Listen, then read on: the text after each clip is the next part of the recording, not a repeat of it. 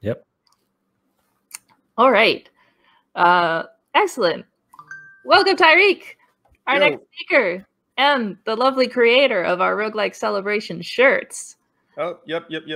Yeah, so everyone should get those, as well as enjoying you being here. Pretty pleased with how they turned out. I'm very happy. They're colorful and everything.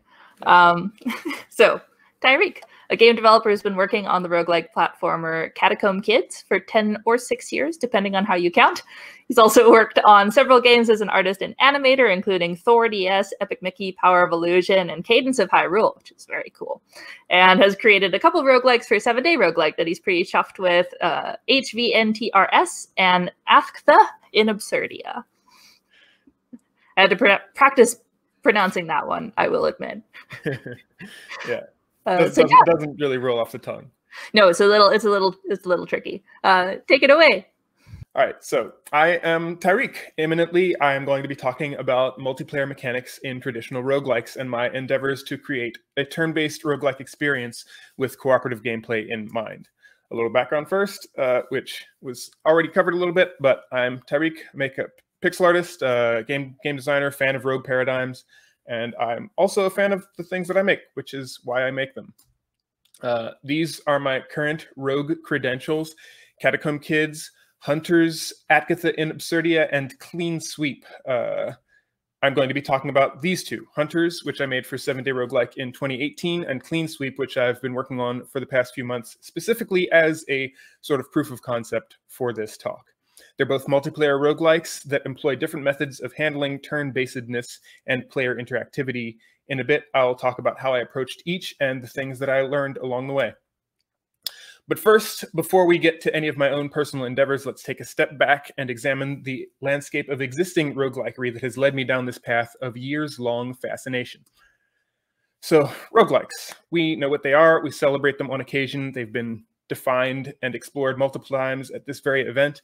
And nowadays, there are a great many kinds of roguelikes, with as many settings and styles as one can imagine. But for all of their variety, from the beginning, roguelikes have been primarily focused on the single-player experience, which is kind of a curious thing to me, given the era and inspirations behind many of the staple games of the genre. Rogue, as with many early fantasy games, took much inspiration from Dungeons and Dragons and other pen and paper RPGs, trying to capture the feeling of going on an adventure that's different every time and letting you craft your own hero, but without having the onerous requirement of needing another human to act as judge and mediator between the player and the game's systems. But a large part of those very inspirations, pen and paper RPGs, Tolkien-esque fantasies, etc., have a strong framework or theme of cooperation, camaraderie, friendship, and teamwork. Or alternatively, they provide for stories of intrigue, betrayal, and the pitfalls of human relationships. But they all have the element of humans interacting with each other in ways that reflect their individuality and unique abilities in the context of a group. There are plenty of exceptions, of course, but a lot of times a single individual delving alone into treacherous death traps and achieving godlike power through the acquisition of relics and ancient knowledge is like a supervillain. Heroes generally have friends, and heroes also don't generally lust for godlike power.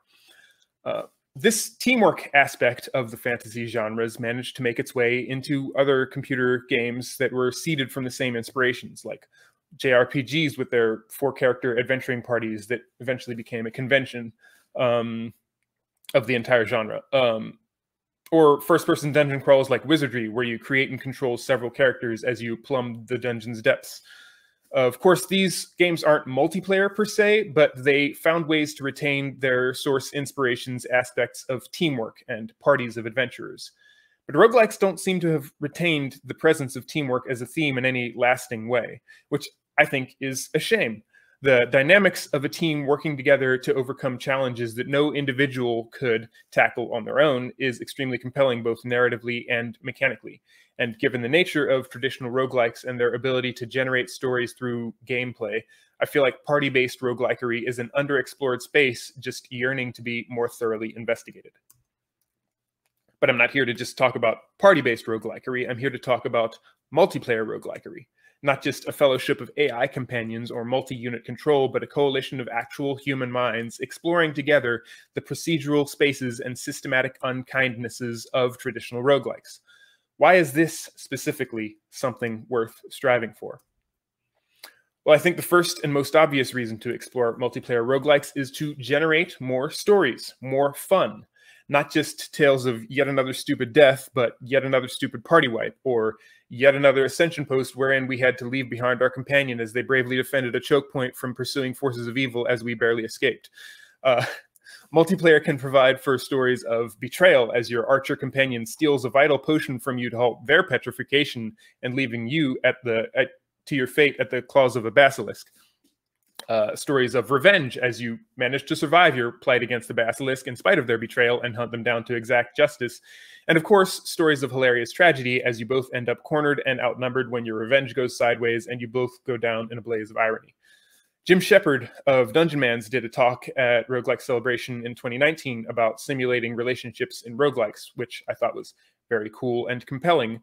But maybe you could save yourself a lot of code if you just replaced that simulation with an actual human. Another benefit is that it can help ease people who are new to the genre in if they have a companion to accompany them in their adventures. Imagine if rather than relying on wiki pages and YouTube videos to tell you what the best strategies are or how to navigate an arcane UI, you had someone that could fight alongside you and come to your aid when you managed to get yourself into a tight spot, or teach you the mechanics of a game in a much more hands-on, example-oriented fashion. Something that I learned from adding co-op to my game Catacomb Kids is that people are much more tolerant of failure and difficulty if they have someone to fail along with them. And they're much more inclined to keep trying if they have a companion to guide them through early frustrations. Lastly, I think that in addition to the above points, multiplayer in roguelikes has a specific advantage over AI-based allies and parties, which is that it allows for the full gamut of the complexities of the game's systems to be engaged with in a meaningful way by each party member. The complexities allowed for by human engagement go beyond just social interactions. With multiple humans behind multiple characters, you can really dig into the meat of certain systems in ways that would be kind of inconceivable with just AI-based allies, or cumbersome and time-consuming to execute with only a single player controlling multiple units. So think of all the buck-wild character builds available for, an example, Caves of Qud, a perfectly rational, level-headed game. And now imagine another character as complex, as intelligently built, and as sentiently operated to support and synergize with said buck-wild character. The countless possibilities become even countlesser, more countlessful. So these are the sorts of things that I want and aspire to achieve through exploring multiplayer roguelike spaces. But before I get to my own attempts to achieve these desires, I definitely want to acknowledge that there are precedents for multiplayer in traditional roguelikes. The earliest attempts I'm aware of are Mangband and its child TomeNet, the latter of which is actually what got me thinking about this whole topic in the first place when I stumbled across it years and years ago. Mangband, as you might infer from the name, is an online multiplayer adaptation of Angband, and TomeNet is a derivation of it. Both games approach the task from a sort of MMO-style angle where players pick a server to join and can interact with anyone else on that server. And both games make concessions to the turn-based nature of their roguelike antecedents, though, by being somewhat real-time. But to alleviate the burden of doing quick mental acrobatics to assess and react to situations with the shift to real-time, the games let you assign input macros that can execute strings of commands at the press of a button. And indeed, I do believe these macros are probably invaluable at higher levels of the game. The depth and complexity of the games is not diminished at all relative to their contemporaries. Mangband and TomeNet are well and truly old-school roguelikes up to and including binding a different function to damn near every key on the keyboard. Both games are still very available and playable, and as far as I can tell, at least somewhat active. There's also Dungeon of the Rogue Daemon by Leif Blomquist, who is going to be actually talking right after me.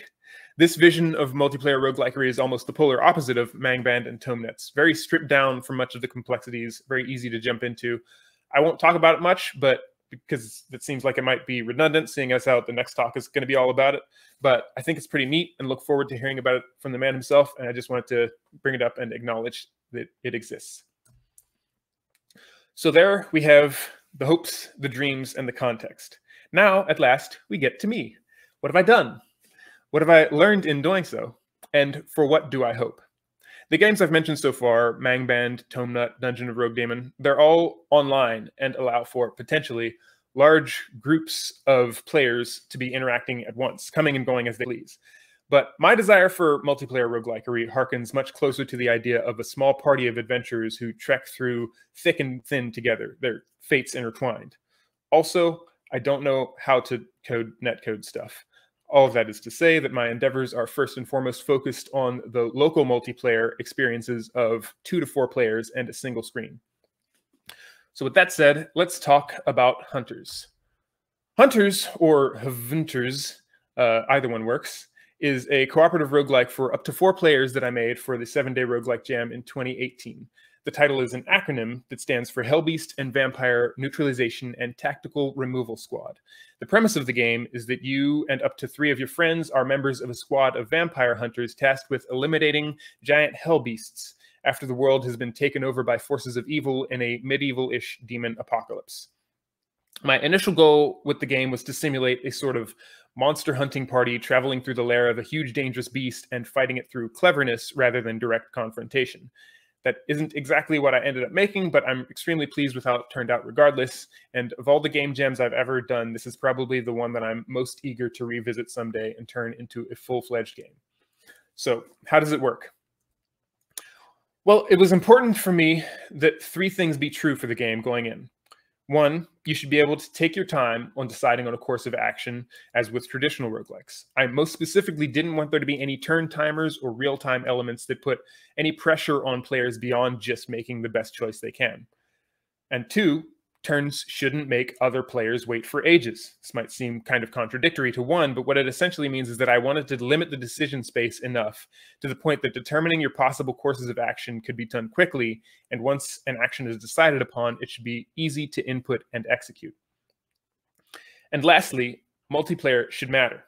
I didn't want this to be a game where you could just be a single player who happens to have other single players around. I wanted to encourage teamwork and collaborative strategizing and risk-taking on behalf of others. So how did I attain these goals? Through queued actions, streamlined gameplay, and several overlapping layers of player interactivity that make it hard to ignore one another. So to handle turns, I wanted something that wouldn't be obtrusive, but would still allow for the space to think things through when necessary. And what I came up with is having each player input their action to queue it up for execution, and as soon as every player has decided on their action, the turn resolves. It's pretty straightforward. It's very easy to understand, and because of that, it's very easy to coordinate your actions with others.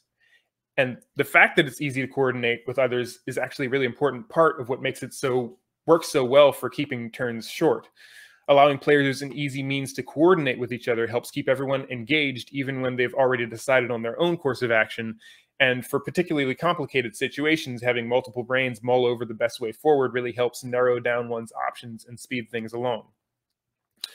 Of course, this way of handling turns isn't without its drawbacks. For one thing, turn order does still matter and it can be difficult to suss out the result of certain actions, like 2 players trying to move into the same tile at the same time, or does a player move before or after being shield bashed and shoved by another player. It helps to have clear and consistent rules for how these sorts of interactions are resolved, or otherwise a means of checking which players have action priority over others. And that is to say, who is going to act first in any situation. Also, while basically unnoticeable in combat, having even a brief wait for all the queued inputs to register can get irritating in lower stakes situations like backtracking through an empty dungeon. And lastly, queued actions like this are reliant on the rest of the game being designed in a streamlined enough way to maintain the flow of the game for everyone. You don't want to get bogged down, for example, by one player needing to allocate skills while everyone sits around, or having to navigate several layers of menus in order to equip a weapon. Which brings me to my next point. Having hunters be streamlined and straightforward was important for me for a number of reasons, both to support the aforementioned turn queue system in a way that would keep it from getting burdensome, and to make the game easy to grasp and welcoming to new players, which is, I think, pretty important for a multiplayer game. To this end, the combat is deterministic, with no dice rolls or chance involved. The enemies have simple AIs that behave in consistent, predictable ways. Inventory is kept to just 3 items, and inventory management is just a matter of pressing the button you want to assign an item to. And no action in the game is further than 2 button presses away at any given time. You never have to navigate a menu or even really read anything at all. And all you ever need to know in order to assess a situation is to just look at the screen and see what's happening. There's no hidden information anywhere. Lastly, there are the mechanics by which I hope to encourage teamwork and collaboration, like being able to hurt each other, which at first might seem like the sort of thing that would discourage teamwork, but my goal with including it was to encourage players to communicate with each other so they don't end up accidentally offing one another. Several of the melee weapons in the game strike multiple tiles like the axe and the spear, and if you're standing in the wrong place or not telegraphing your intentions properly, it can be easy to find yourself on the receiving end of a blow in addition to the intended target. I will definitely concede, though, that friendly fire might actually just suck in practice, especially in a game that's already pretty dang tough in a genre that's known for being tough. It might be a little bit overkill. But it's in the game, and my intentions were noble, so let's just say a lesson was learned. More actually helpful to the end of encouraging teamwork are probably items that beget setup and payoff. These are the items that enable players to think ahead and act in ways that as a solo adventure would probably be of limited use, but as a member of a team become invaluable tools. Things that let you manipulate the positions of enemies and allies, and actions that you normally wouldn't want to take, but become really, really interesting and unique when used in the context of team play. There's a lot of fun possibilities here, and I feel like Hunters barely scratches the surface, but I feel like it's a space that's really worth exploring. Hunters also features a sort of bleed-out timer that lets you revive your allies if you get to them quick enough. Saving them requires you spend several turns in a row standing next to them, though, which can result in some tense moments as you try to hold your ground next to them for long enough to bring them back. So that's Hunters, streamlined 4-player co-op roguelike. Like I said, I'm very pleased with how it turned out, and I'm eager to revisit it and make it something great. But before we get ahead of ourselves, there is another more recent endeavor that I've been chewing on that's a bit more unconventional. For me, at least, it was just as educational. Clean Sweep is an experiment I've been working on since late June based on a thought I had years ago about how to handle multiplayer in roguelikes. In it, you play as an elite squad of cleaning agents who are tasked with eliminating all the nasties on each floor and reducing the grime to an acceptable level. My goals for Clean Sweep were much the same as they were for H.V.N.T.R.S, which is to say no time-limited turns or real-time actions, but also it shouldn't make other players wait forever, but also the multiplayer needs to matter. But also, I had the additional goal of trying to ease back in some of the complexities found in larger scope roguelikes, or at least to allow for the possibility of them. This time, I didn't want to shy away from the idea of having a larger inventory or more involved interactions and situations that require a bit more scrutiny. So I dug up this thought I had from years ago. What if creatures only cared about the turns of the player most relevant to them? There's a cat. I'm sorry if you can hear that. And that's how I came up with the parallel asynchronous schedule. I'm going to call it that because it sounds fancy and I'm allowed to make fancy turns up and you can't stop me. But the basic premise is that for the most part, creatures don't need to care about whose turn it is on a global scale. Sorry. Just whose turn it is on the most relevant scale. And the most relevant turn is usually that of the nearest or most threatening player. So creatures can get away with not moving when just any player moves, but only advancing their turn when the player most relevant to them moves. The end result of this is a system wherein creatures only act when the player most relevant to them acts. Of course, the interesting and challenging aspect of this is determining what it means for a player to be most relevant. But if you can manage to suss out the intricacies of that, the result should be a system wherein enemies each align themselves to a specific player's turn schedule, and each player can take their turn essentially whenever they want to with no time pressure and without slowing down the game for other players. So that's the idea. Parallel because creatures are operating on essentially separate turn schedules while still existing in the same space. asynchronous because players don't have to move in any kind of unity and can take as much or as little time as they want with a situation, and schedule, because that's the word for organizing units of time. So that's what I did in Clean Sweep. And it worked pretty great. You can see in this clip that there are two cleaning agents, wandering around, facing off against different groups of enemies, managing their inventory, all without infringing upon the other's ability to act, or causing a turn to advance at the inopportune time, or having to wait for anything, or having to rush anything, which is exactly what the goal was. Each enemy, after spotting a player, syncs itself so that it only moves in time with that player's actions. It works really well for when the players are far from one another or separated by walls, but that's not really a huge surprise. The question is, what happens when players aren't so far apart? Well, the matter of which player is most relevant in that case becomes a lot fuzzier, but we can establish clear guidelines to decide. First, and most obviously, is who can I see? If you break line of sight for long enough, the creature will stop targeting you and free itself up to... Oh. Sorry. Oh, wow. Sorry. I just got the comment. Oops. Anyway, sorry. Here we go. Line of sight. If you break line of sight for long enough, the creature will stop targeting you and free itself up to wander and target someone else. And whenever a creature isn't actively targeting someone, it becomes unsynced and moves when any player acts. Proximity, who's closest to me. If a player steps into a space immediately adjacent to a creature, they instantly become its target. And otherwise, the closer a player is, the more likely it is to draw the monster's attention away from whoever it's currently targeting. Threat, a player that attacks a monster instantly becomes its target. And lastly, activity. Which player that I can see and is within a certain range has taken a number of actions greater than that of my current target. That's a really complicated way to say, if one player is sitting still for ages while another is nearby moving around and using items and doing stuff, go after the player that's actually doing stuff. And that's about it for the rules that determine which player the AI chooses to target. There are a couple minor exceptions and details here and there just to tweak the feel of things, but for the most part, it's pretty straightforward. And here's an example of those rules in play. You can see that the enemies target first the player that comes within their visual range, and then the most active player. And if either player steps right next to a monster, that monster turns their attention and attacks them.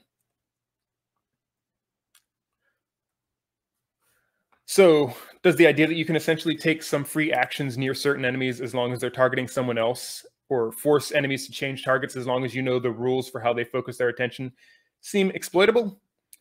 Probably it is, but it really depends on the kind of game you're making. And if you're using the system, then it follows that you'd be designing your game around the possibility of such exploits.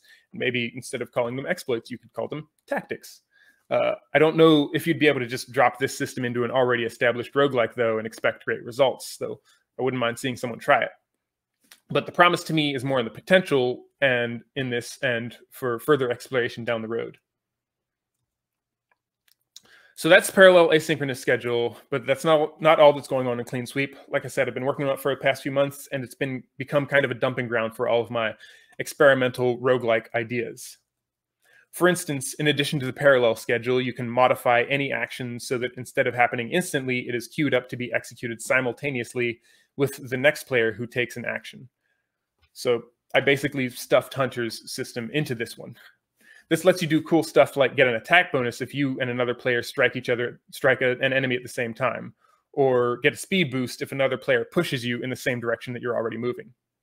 Or if you queue up an action and stand still, you'll catch any item that another player throws at you, which is a much more fun and time-efficient way of swapping items than dropping them on the ground for someone else to grab, or having to sidle up to each other and trade things via a menu. There was actually a very cool moment when I was playing with a friend where I was surrounded by enemies and very near to death, and he tossed me a healing item, and I used it and made a glorious comeback And it was just like, hooray, teamwork. It was such a small thing, but it felt good to experience the kind of scenario that I designed this game with the hope of seeing.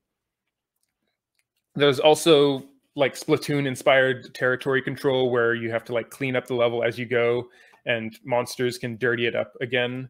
And you're graded at the end of each floor based on how clean you made it. There's a bunch of stuff going on. So far, I've been talking about multiplayer in the context of cooperation and friendly party-based dungeon delving, but there also exists the potential in roguelikes for less friendly multiplayer interactions.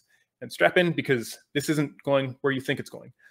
So I mentioned that Clean Sweep has been kind of a dumping ground for all of my roguelike ideas, and that includes an idea that I had originally hoped to be the foundation of my 7-day roguelike entry this year, but very quickly abandoned. It never really got out of my head, though, so when I got to making Clean Sweep, I figured, why don't I just try and stuff it in here? And that idea was Twitch chat interactions, which is still technically a form of multiplayer. I first got this idea from Joshua Skelton of Delver renown, who quite a while ago streamed work on a Twitch chat-controlled roguelike-ish arena, where players could join and input commands like north, north, north, north, east, north, north to control little characters by queuing up a string of directional movements that then executed over several turns. Well, I love that idea, and I was like, I'm just going to steal that. The initial thought was, hey, if I'm working on multiplayer stuff, I wonder if there's a way to expand that to include people beyond just the small party of characters, but without necessarily betraying the idea of the small party being a main focus. And then it was, hey, there's a whole website full of crowdsourceable antagonists who have proven willing and able to engage in games with surprisingly complex and skillful ways with extremely limited input methods, called Twitch. So now you can join Clean Sweep from Twitch chat and possess a monster and give it commands like go to Large West Cavern or chase player 2. And I'm not going to actually go into a whole lot of depth on the specifics of the Twitch integration, because I think that it's actually the least fun part and probably the biggest failure of the game. But I did want to bring it up because I learned a few things from it, and I feel like there's still some promise there if somebody else wants to explore it in the future. The main things I have to say about the Twitch experiment are these. Firstly, visuals are way more important when you have random people popping into chat with no idea what they're looking at and are not well versed in the visual language of traditional roguelikes. Even more so than was my goal with Hunters, having people be able to quickly and easily parse a scenario through visual information alone becomes extremely important.